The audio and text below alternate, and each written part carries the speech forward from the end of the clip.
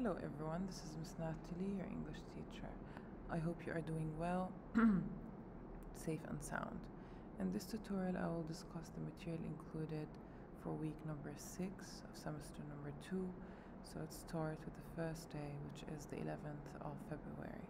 On this day we are going to tackle the training session, the last training session for the vocabulary B competition, which focus on building sentences using the vocabulary list and along with using context clues.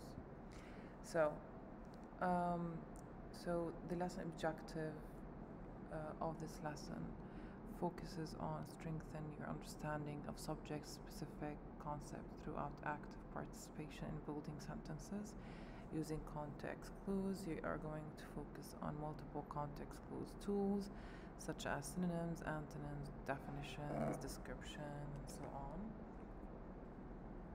Here you have a PPT on context clues, and you also have a Word document that includes the word bank along with some tutorials. As for the interactive activity, you will be put in 2 groups.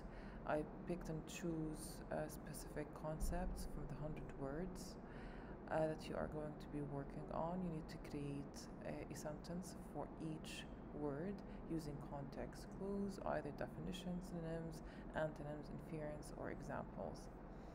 And then we're gonna play it together.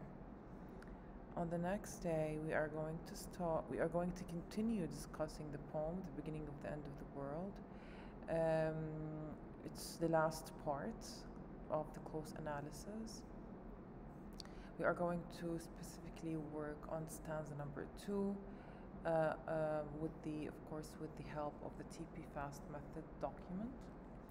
You are going to literally analyze it through specific devices, some critical analysis questions, and so on.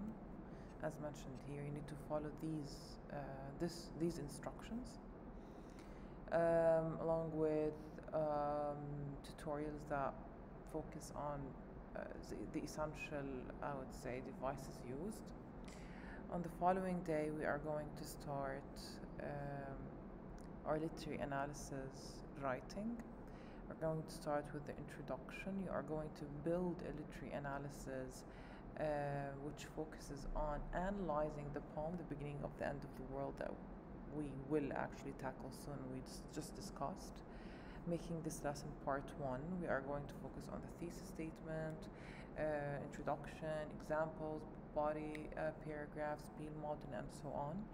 Here you have a PPT on the literary analysis essay, along with tutorials and interactive activities that will help you organize your thoughts and the layout of your essay. Here you're gonna find in this interactive activity how to write a very successful introductory or introduction. Now on the following day, you are going to be done with the writing of the introduction. You are going to continue your essay writing body paragraphs.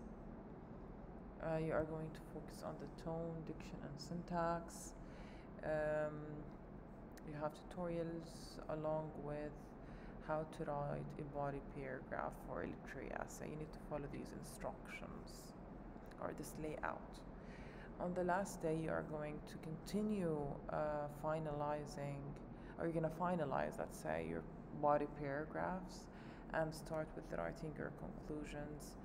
This BC page will help you organize your thoughts and conclude your essay. Thank you so much for listening, and have a nice day.